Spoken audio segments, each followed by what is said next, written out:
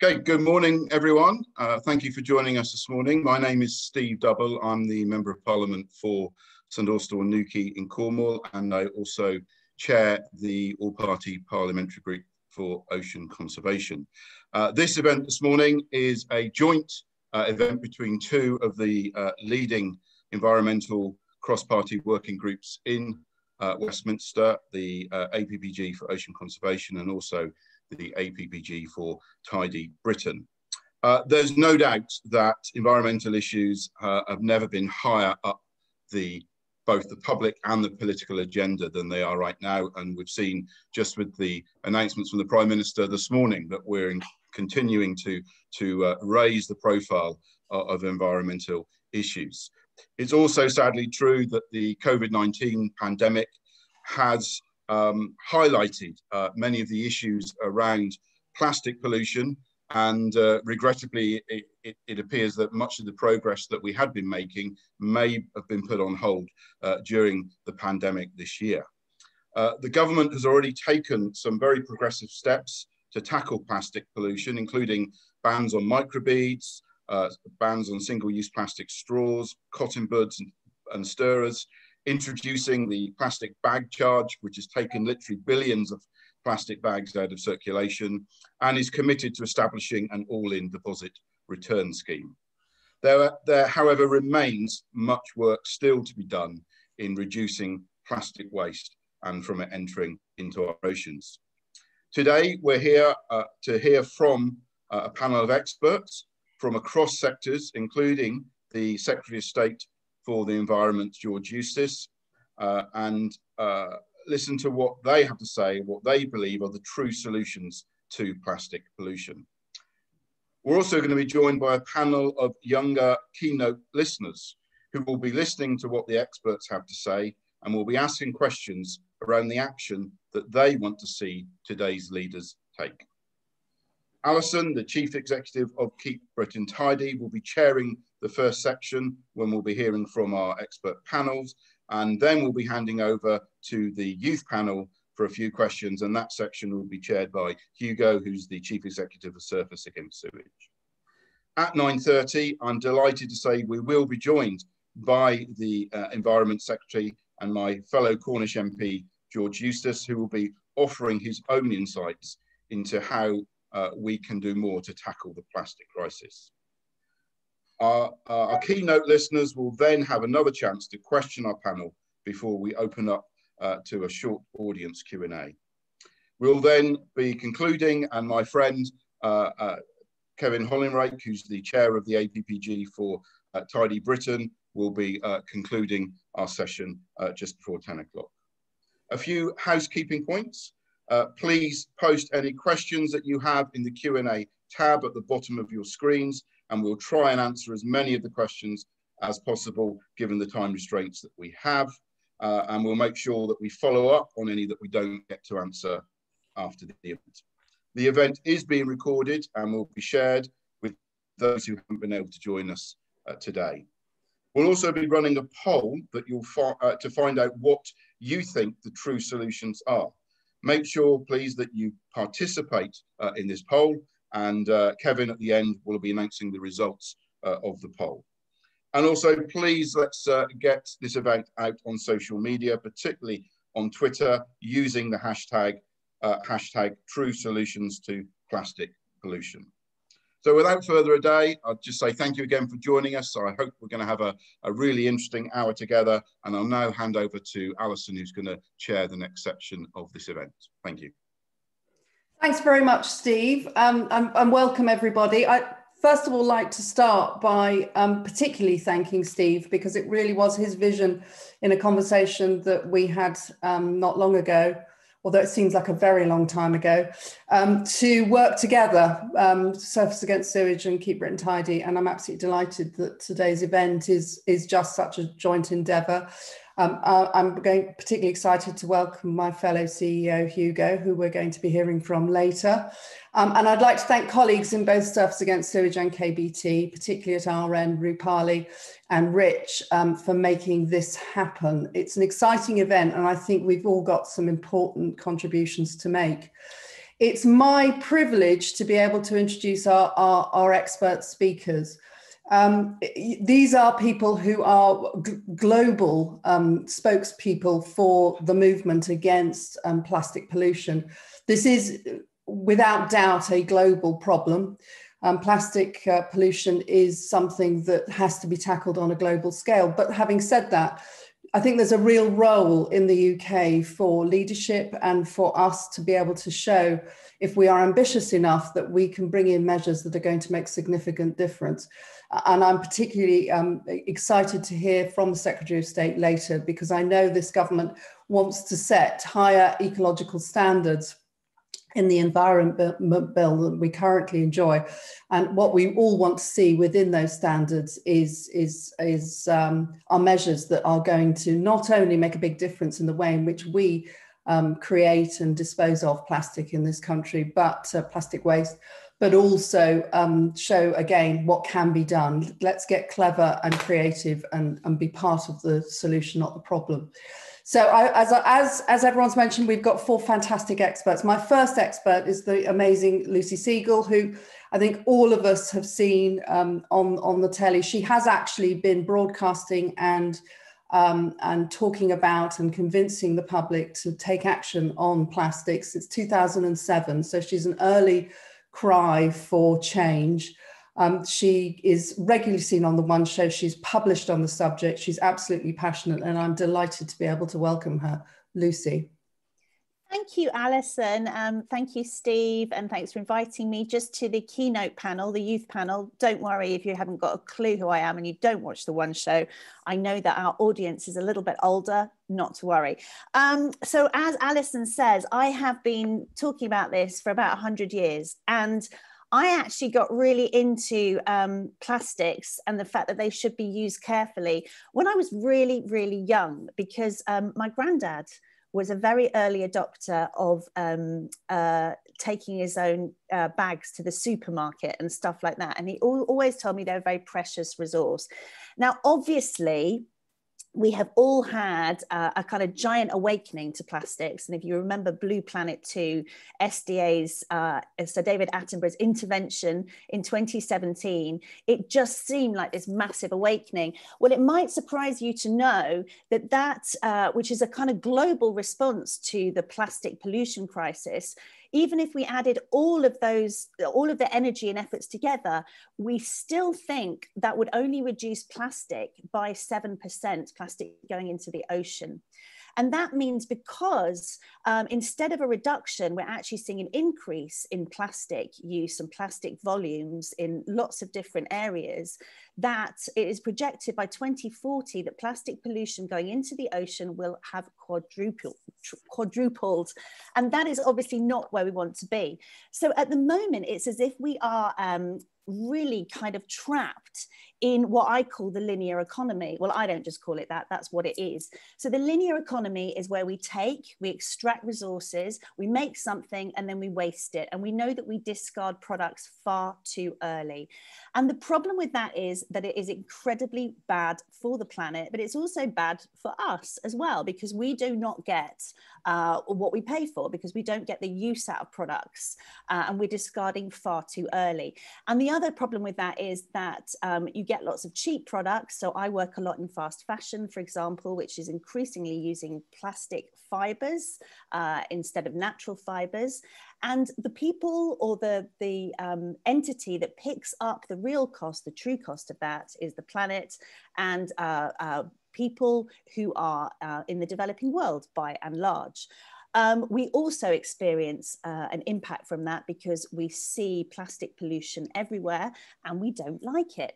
So the antidote to the linear economy and the plastic pollution is the complete opposite, which is the circular economy. Now, the circular economy you might have heard of. It is where materials are used continuously and the full value of the material needs to be claimed at every stage. And that means that we have to think about materials differently. We have to design products and services differently so that they hold their value and that they can be reclaimed. Now, at the moment, we are talking about circular economy a lot, but we're often using a fake form of circular economy, which is really semi-circular economy. So we see lots of brands and retailers pushing out products, plastic products, onto the marketplace without any plan about how they're going to collect and dispose of those products, never mind making them circular. So sometimes products are collected, plastic products in particular are collected once, recycled once, but they go down the chain rather than holding their value. And that is semi-circularity. So in terms of solutions, we need to talk, think and act around a real circular economy. So one that is honest, upfront, and doesn't get stuck in this place of semi-circularity. There's lots of plans on how to do this, and it is really well set out in lots of different programs, and we need to follow them, but we need to be excited about it, because the circular economy, the real circular economy, unlocks loads and loads of advantages, and those include carbon reduction, decarbonisation. It's been proven as one of the fastest way to decarbonise products and services that we use, which is incredibly important because we need to get to those Paris goals. And it also allows us to do things like create the green jobs that we hear about. So real circular economy is one of my big solutions. The other thing that we need to do is stop looking at plastics as the be all and end all. And we need to stop thinking about them as being really innovative materials. You know, plastics were invented in the 1860s. We can design better. I also think that I would like to see the UK government signing up and speaking really positively about a global treaty to end plastic pollution, which is being mooted at the moment. And the US and the UK government are still to sign up to that. And the other thing that I wanted to say, the final thing that I'll say, is that we're always thinking in terms of more. Volume, plastic pollution is a volume problem at its very heart. And we think about sort of stuff like renewable energy. Well, let's just create more of it so we can carry on doing stuff as normal.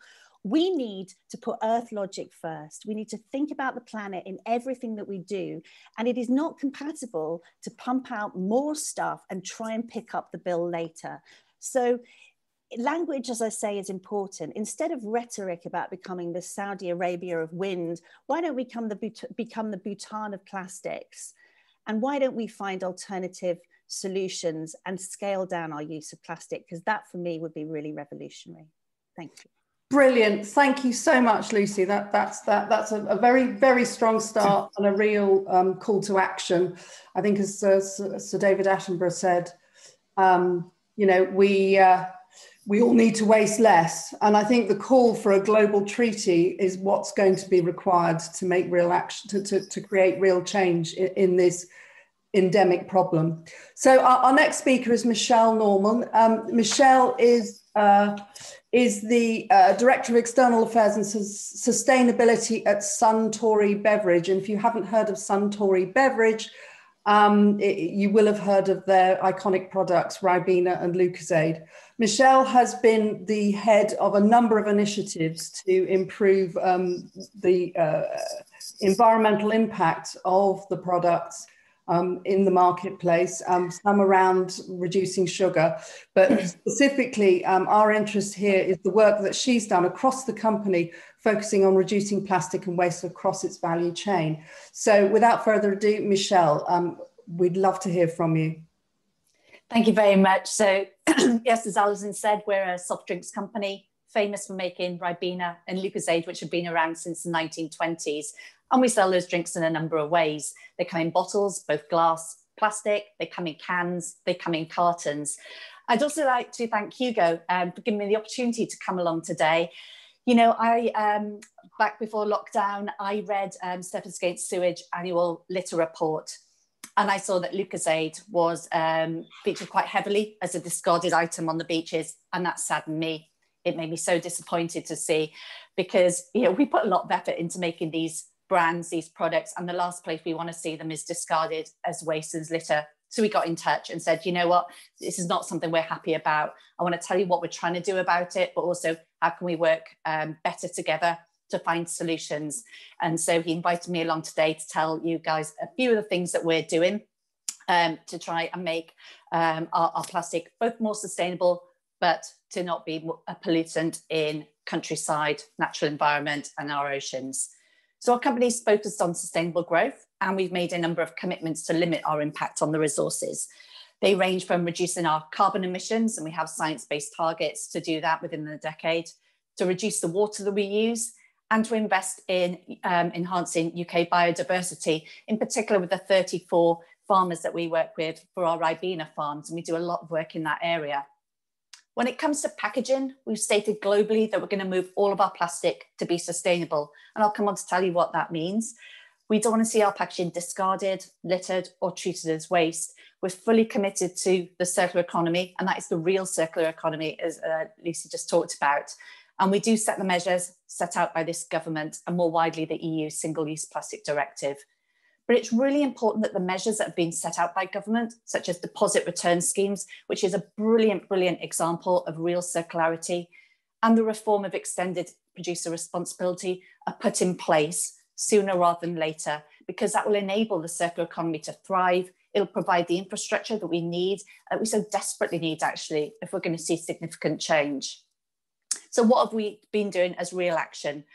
Well, we've been designing for circularity. Alison mentioned there's a number of measures that we've been doing.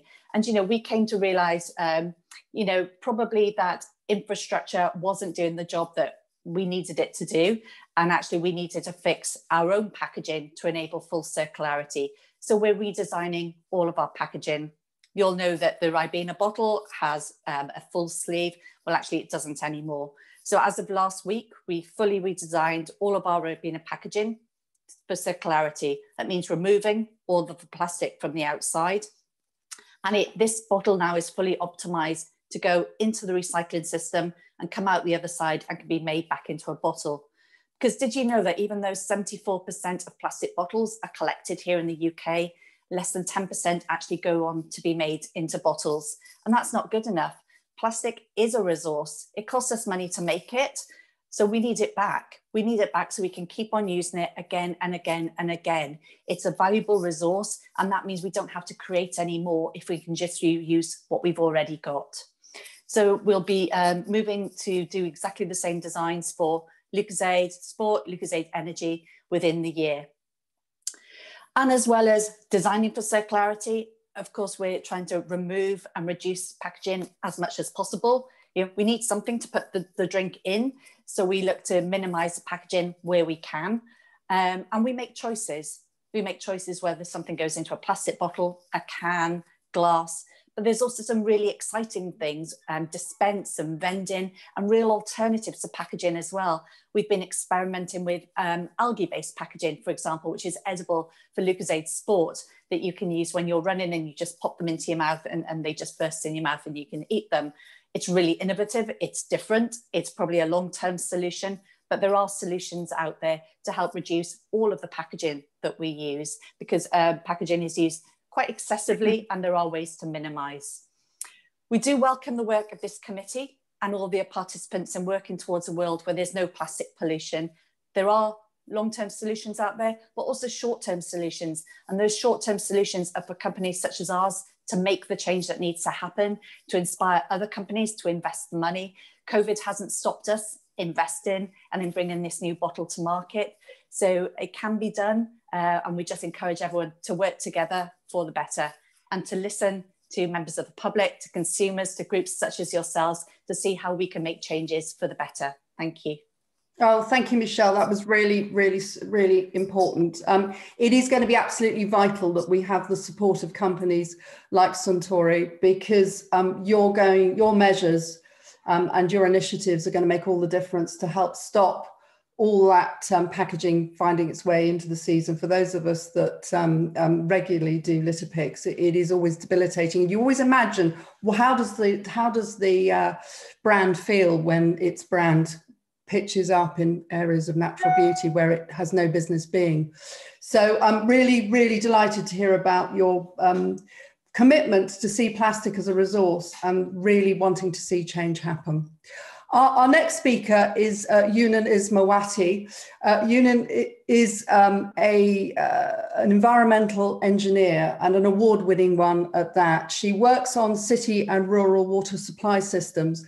And in 2009, Yunan was awarded the Goldman Environmental Prize, specifically for her work as a co-founder of the Balafocus Foundation, which is a Bali-based environmental NGO specifically working on the issues of water resource and plastic pollution. I'm delighted to be able to welcome Yunan to our panel. Yunan. Thank you. Thank you for inviting me and join this panel. I live in Buckinghamshire, but I still help my organization based in Indonesia that now called Nexus for Health, Environment and Development, Nexus 3. Over 2 decades of my work in Indonesia, I've seen different kind of problems of waste, and most shocking for me is the poor urban communities. The cities and big cities in Indonesia do not have sewerage system, do not have proper waste collection system and disposal. But even worse for urban poor communities, they do not have a waste collection system. So most of their wastewater and solid waste ended up in the environment. So what we did is to develop a program and pilot projects in 2001 until 2003, and then empowered the communities as well as inviting governments to fund some of the infrastructures. And then later on, it's operated by the communities themselves. So that program now has been adopted as a national program and still up and running until now with multi-sources of financing. So from my experience, multi-stakeholders work very well to achieve and make changes. So coming to the last 10 years, we've seen more problems because we have generated more waste than before. And I think the infrastructures could not catch up, the financing also could not catch up. And I would like to share my screen, if I may. No, I cannot share it.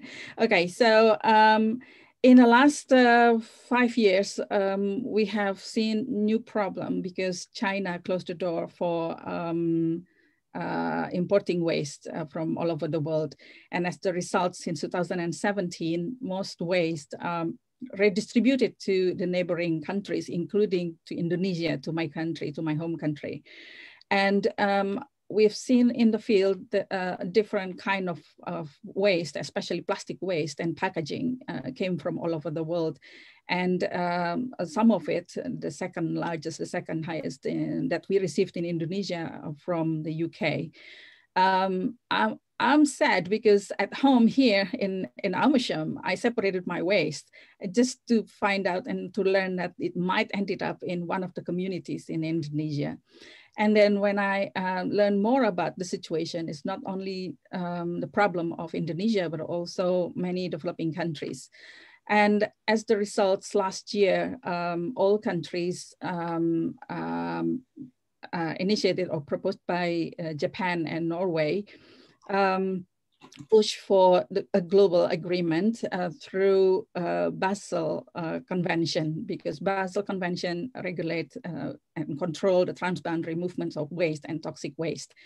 And as the results last year, it was adopted by 180 countries that the new rules of exporting and importing plastic waste will be changed. So as of the 1st of January 2021, these new rules will be enter into force. So I've seen the statistics of the trade flow of plastic waste from the UK declining already. But I'm not sure whether that number of 2019 is already final or not final yet. It means that we're still expecting to see some numbers, but export from the UK. But with the new bill and a lot of programs and investment done by the UK government to improve the situations, I hope that the circular economy and the circularity will also apply proximity approach, which means that it should be recycled in the UK, most of the waste, not exporting it outside of the UK. I've seen also the chart from Buckinghamshire Council that most of waste that we collected are exported and recycled by different groups. But when I've asked the council that I didn't see the plastic stream in that chart, they said, oh, we recycle it overseas. So I hope that this kind of information also will be made available for public, that the public in the UK aware where they waste being recycled to. And lastly, I think we have to also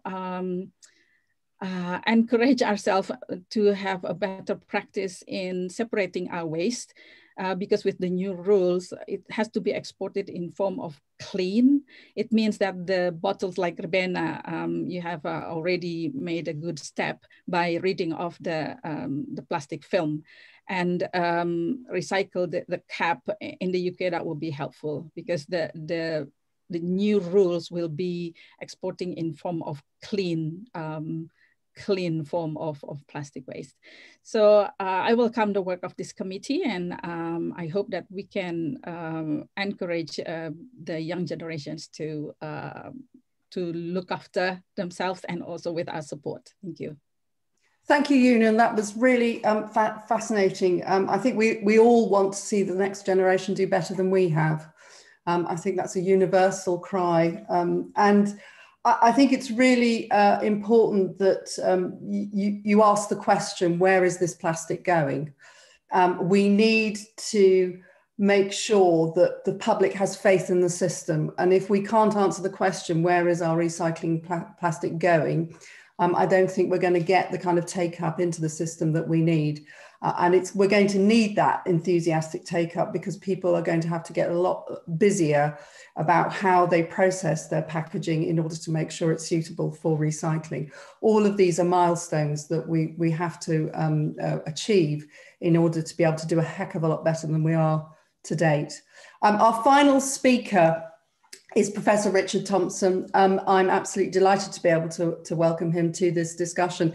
He is a leading marine biologist. He is the director of the Marine Institute at the University of Plymouth. But most importantly, for the purposes of this debate and for us all really, he is the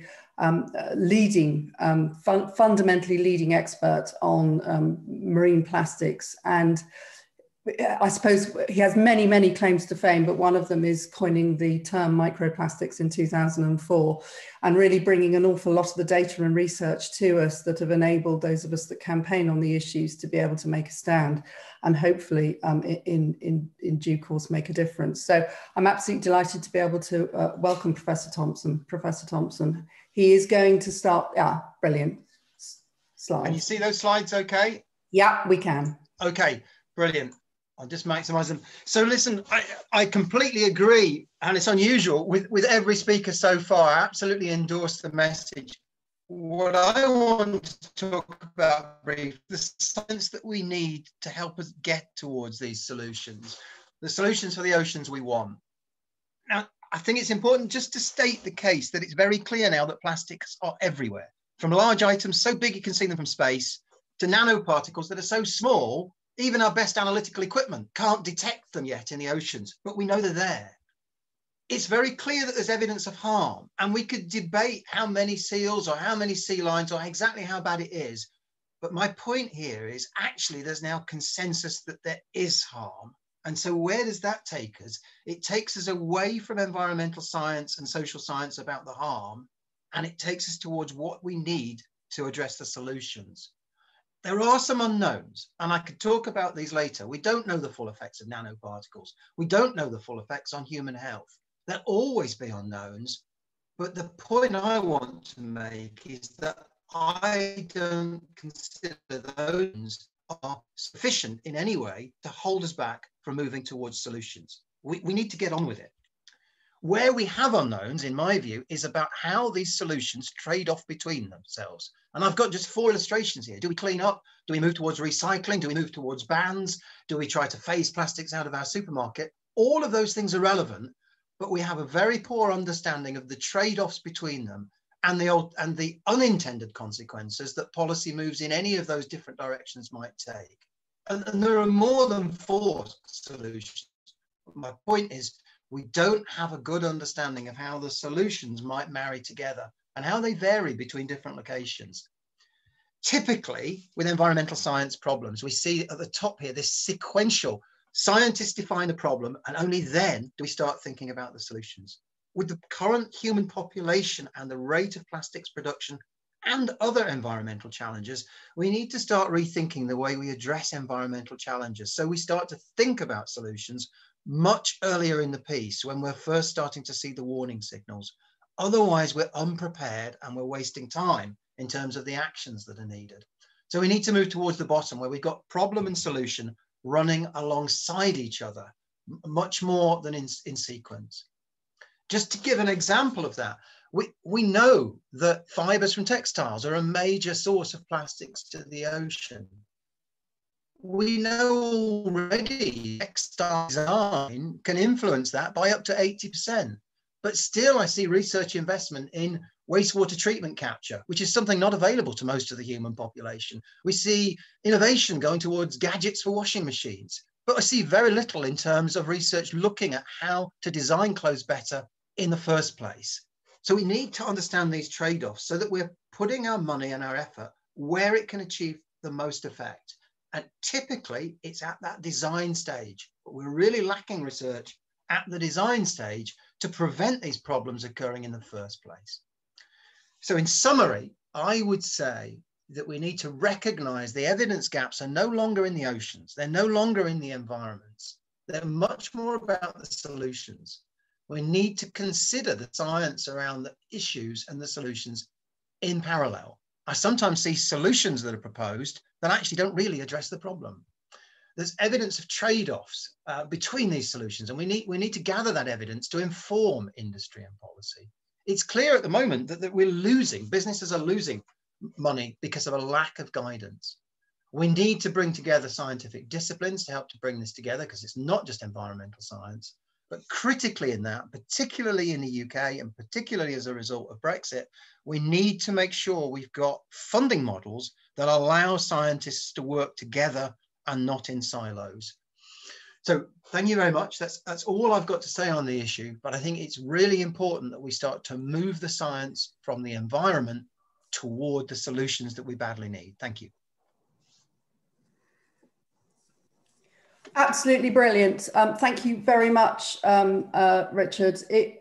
As always, bringing the data to the debate. To coin a phrase, I think a Clinton phrase, to summarise your point, it's about the solutions, stupid. You know, it is all about how we tackle this problem, because the problem is monumental and it is omnipresent. And, you know, rather than putting our head in our hands and saying it's got beyond us, what we need is a set of solutions that are really going to take the scale of the task on. So thank you very, very much. I know there'll be lots of people from the youth panel who want to ask questions. Thank you very much to all our contributors, and I'm delighted to hand over to Hugo. Hugo. Thank you, Alison.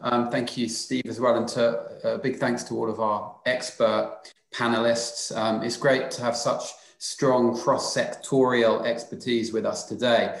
And to Richard's point, today I'd like to start by paying tribute to all of the volunteers around the country, the Sewage and Keep Britain Tidy volunteers, the hundreds of thousands of people who have helped expose this issue and create the evidence for this discussion. It's quite clear that we can't pick our way out of this problem, and it's really encouraging to be discussing the systems and materials that we need and the science behind that to truly deliver an environment with less plastic pollution. And today we've seen a new 10-point plan from the government on the climate crisis, framed by net zero targets and the Paris Climate Agreement. We now have the opportunity to drive the same levels of ambition and impact on plastic pollution through the Environment Bill and global agreements. You know, the big question is, how can government and business and communities and individuals go further to end plastic pollution? And perhaps a circular economy and abundant renewable energy will be a big part of that. It gives me great pleasure to welcome our keynote youth listeners today, perhaps the most important voices in the room, the young people who will create change, not in the future, but right now with us by having these sorts of discussions. I'll welcome and introduce them in turn in a moment and direct their questions to specific panelists. And as you know, we're also expecting the Secretary of State for the Environment, George Eustice, to join us shortly. He'll update us on the government's progress and commitments to tackle plastic pollution, and then field a question from one of our youth keynote listeners, possibly a tougher question than question itself. But I'd like to start by welcoming Abby Tang from the British Youth Council to ask her question. Hi everybody, I'm Abby Tang. I am from the British Youth Council. I'm also the Member of Youth Parliament for North Tyneside. I'd like to ask the expert panel, who do you think responsibility around plastic pollution lies with? Is it with government and councils to invest and clean it up? Or is it with the producers with how much packaging? Or is it consumers with their purchasing decisions and purchasing power? Thank you, Abby. And can I direct that to Lucy, please? Hi, Abby. Thank you. Well, I'm going to say who it's not with, and it's not with consumers because they're trapped within the linear economy that I described before. And actually, once you're trapped in that system, even if you don't approve of it, as we know that many people have got issues with overpackaged goods and too much plastic, it's really hard to send a message back to the linear economy because the whole thing is set up. If you buy something, that's a massive thumbs up. And that's really the only message that gets back. And there are not enough other solutions. So that means that I would distribute the responsibility among brands, retailers, but yes, government and policymakers and local authorities and recyclers to an extent. But I think the consumer often has a lot of responsibility put on them and they're not best placed to do much about it. But having said that, very briefly, I don't like to think of people as consumers because we're global citizens. Thank you, Lucy.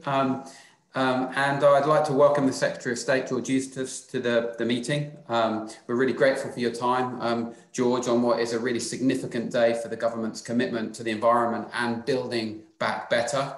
The big question, I think, is can we do that with less plastic? And is it time for looking at and agreeing to plastic pollution reduction targets? And I'd like to invite you to update our panelists and keynote listeners on the progress the government's making and the commitments that we'll be able to drive forward with the Environment Bill.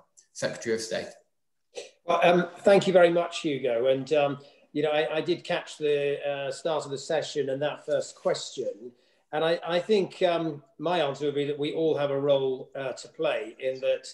Government's definitely got a role in terms of setting the right overall policy framework, in terms of introducing bans on sale of unnecessary items of plastic, where we've already made some progress, introducing levies to discourage the use, for instance, of single-use plastic bags and banning microbeads and so forth, but also introducing the framework for producer responsibility, because there is a role for producers here. We do have a lot of unnecessary packaging used, and we do need industry to think twice before using plastic packaging and to try to reduce their use of plastic packaging. And where they have to use it and there isn't an alternative, they have to take responsibility for making sure that that is recycled.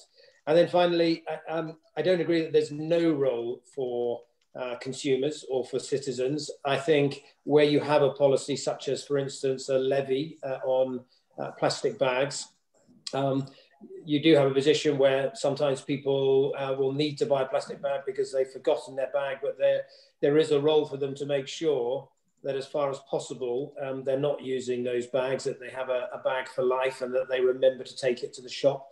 There is a role for them as well in that it's difficult now with the current situation, but in normal times, carrying a reusable plastic coffee cup with them that they ask a coffee shop to use rather than another one. There is definitely a role for them as well. So we've all got a role to play, and that's how it should be on big challenges like this. And if I could just say a little bit about what we're doing in this space. We were one of the first countries to introduce a ban on microbeads, unnecessary use of plastic in cosmetics. We introduced the plastic bag carrier charge of 5p, and we recently increased that to 10p and extended it to all shops. That's been a great success in reducing the use of carrier bags, and we want to go further, and we've introduced those next measures as well. We've recently introduced a ban on the use of plastic straws because business has managed to develop paper alternatives, and on plastic stirrers and plastic in cotton buds too. We are giving some thought to whether there are other areas where bans on single-use plastic might be appropriate, in particular on plastic cutlery and on plastic plates. And then we're also giving consideration now as to how we will use the powers in the Environment Bill that has resumed its progress through the House of Commons, will be on the statute books next year. And one of the key powers within that is around extended producer responsibility, getting businesses that use plastic packaging to take responsibility for it, for recycling it, for reusing it, to introduce powerful incentives or disincentives through financial levies to discourage the use of plastic packaging and to drive industry behaviour to change the way that they package their goods and package their products. We do recognise there's always going to be a need for some plastic packaging, and there's a real dilemma in some of these areas that if you were to remove plastic packaging altogether from, for instance, food, well, then you'd be likely to see an increase in food waste and a reduction in shelf life, and that obviously causes challenges and problems of its own. But what we want to get to is a position where we significantly reduce our use of plastics and then significantly increase the amount of that gets recycled and stop plastics getting into our oceans altogether. That is our aim, that is our objective. And I think we've got a policy framework now that enables us to achieve that. That's probably enough from me. Hugo has some opening remarks on some of what we're doing, but I'm happy to take any questions people might have. Thank you very much, George. And we do have our next youth keynote listener who has a question for you. So I will come to Amy Robb from the Youth Climate Coalition. Hi, thank you, Hugo, and thank you, George, as well. And yes, I do have a question for you. We've talked a lot already about potential solutions to how to tackle plastic pollution, but I wondered what's going to be done about the big producers like INEOS, so industries who literally make plastic and are not only driving the plastic crisis, but they're also contributing to the climate crisis because they're emitting in the process. So yeah, my question is, what can be done and what will be done to reduce plastic production and turn off the tap at source? Yes, and I think it's a very good question. And often if you remove the demand for plastics because the users of plastic packaging, the food businesses that use it in their supply chain, often unnecessarily, the manufacturers of toys and other goods that put enormous amounts of plastic packaging around some of these things, even furniture manufacturers who seem to put polystyrene in vast quantities around everything. If you make them take responsibility for that and introduce powerful disincentives through the extended producer responsibility scheme, to them using that packaging, well, then the demand for it falls, and then the polyethylene manufacturers will have to diversify into doing something else. I mean, we are alongside that, obviously working very hard to decarbonize our economy with some very stretching targets on industrial emissions as well, which are set out under the Climate Change Act. And that is also going to drive some of those behavior changes with measures to reduce carbon emissions from industry. So there's a sort of two-pronged approach, really. One is to try to reduce the demand for these. The other is to actually get those companies that are manufacturing to tackle their carbon emissions as well. Thank you very much, George, for that update. And I'd like to come to our next youth panelist, Nurulain Yunus from the Siegle Islam Girls School, to ask a question. Good morning, everyone. Thank you, Ethan. I think one of the biggest things is turning the tap off at the source. If government was to introduce fiscal measures, such as a plastic tax or a plastic quota for commercial businesses, how do you think we could stay competitively price products on the market, and how do you think businesses would respond? Thank you, Nurulain. I think it's a very important point, and I think it has been successful in some areas. So where we've introduced, for instance, a levy on carrier bags, we've seen businesses respond, we've seen consumers respond to that by dramatically reducing their use of carrier bags. And I think, we do have experience with businesses that we've had it, for instance, in reformulation of sugary soft drinks, that if you introduce a levy on soft drinks that have a sugar content above a certain level, well, all of the food technicians and scientists in those businesses work really hard to find a way to reformulate their product so that they can reduce sugar. And it's been a great success over the last 2 to 3 years, is that having not a tax on sugar, because the value of the sugar is still relatively low, but a tax on the products that have got a sugar content at a high level, that's had a sort of leveraged effect, if you like, on those businesses, and it's driven them to reformulate. So we've still got soft drinks like Lucozade and Coca-Cola and others on the shelves, but they've all worked very hard to remove sugar from those products. And the soft drinks, I say we're trying to do something similar with the extended producer responsibility, which is to drive businesses really to think really carefully about alternative ways of packaging their products through some quite potent signals by way of levies and charges and fees that they'd have to pay to take responsibility for disposing and recycling of plastics that they use. So the intention in the way we structure it is to drive, first of all, a behavior change and to get those businesses, if you like, to reformulate the way they use packaging, but accepting that that's not always possible. There's then also a responsibility for them to take ownership of recycling those materials at the end. Thank you very much, George. I'd like to come to Matilda Hedge now from the Burton Borough Eco School Committee with a question for Richard Thompson. Good morning, I'm Matilda Hedge. I'm part of the Eco Committee at Burton Borough School. My question for you today is, do you think that we should start capping the amount of plastic schools can use? So perhaps giving schools an allowance that they can use on products that don't have plastic packaging.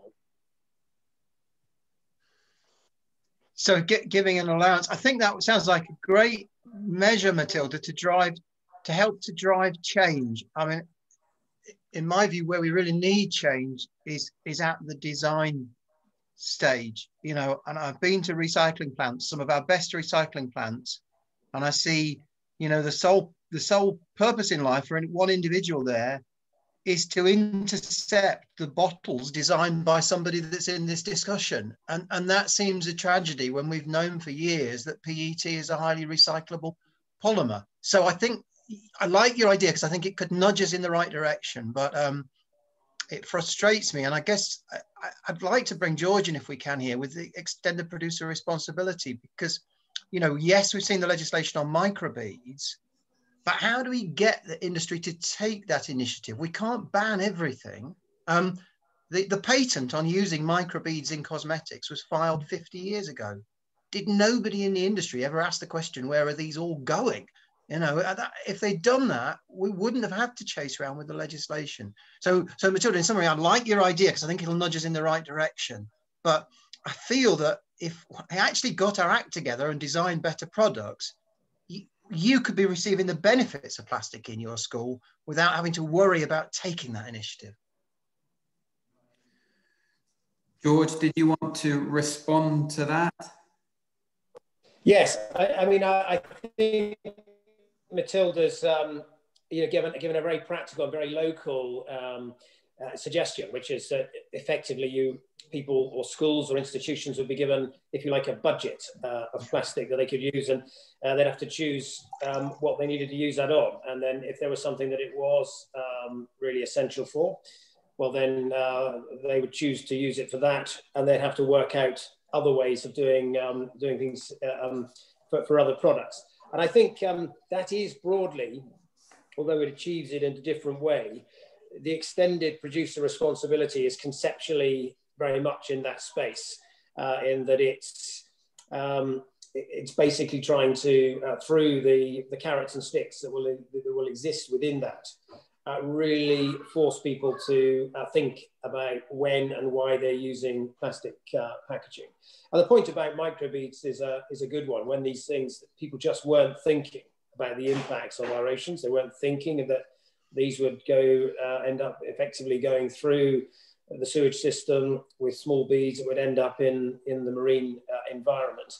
And I guess people at the time just thought, oh, well, it's only a small amount. Well, it accumulates because it doesn't go anywhere. And that is a really serious problem. I mean, there are other big challenges though that we have to be aware of. So things like fleeces that are made and synthetic materials used in clothes, microfibers of plastic do come away from those when they go through a washing machine. That is another a big challenge, one that we need some kind of technological solution to at some point. But as we move through the easy to see plastics, the carrier bags, the plastic bottles, and we start to address that, I think some of these other challenges, that remain a bit invisible at the moment, but are nevertheless real, will start to be ones that we also need to address. But I think Matilda's suggestion is a good one, and it's what we're trying to achieve really with extended producer responsibility. Thank you. And can we come to our final youth panelist, Megan Abrahams, who is the Surfers Against Sewage Youth Rep in Exeter. Hi everyone, thank you Hugo. So my question is a bit of a two-part question. So what is your favourite environmental technological advancement that has impacted plastic pollution within the last 10 years? And then where do you hope that new technological advancements will take us in the next 10 years? And George, if you don't mind, I'm going to put that to you. I've been fascinated to see, the speed at which compostable plant-based materials have come into their own, actually in quite a relatively short time scale.